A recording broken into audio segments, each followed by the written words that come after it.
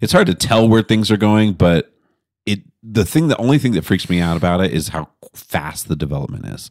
Like how quick things are changing. Yeah. Just even in our lifetime, thinking about from the 80s and 90s to the 2000s to the now, 2025, like where things are. And I feel like we're about to turn a major corner with AI and nanotechnology and like all this stuff where it's going to be like, it's going to be weird, I think, because I think the end is we're going to be dependent on it. Yeah. It's just going to be one with us. It's like, I mean, where do you go without your phone? Yeah. Where do you go?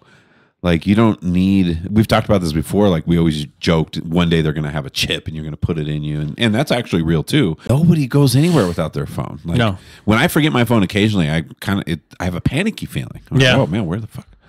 Oh, dang, it's at home. Okay. Even if I know exactly where it's at, I know it's perfectly safe. I'll see it in a little while. There's still a feeling of like, what if something happens? Yeah. And so, it is your little life in your pocket right then and there.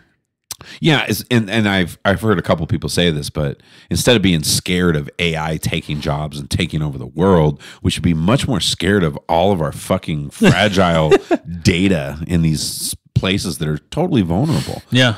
To people being able to hack in and get a hold of your shit, and your identity's never been more digitalized than it is now.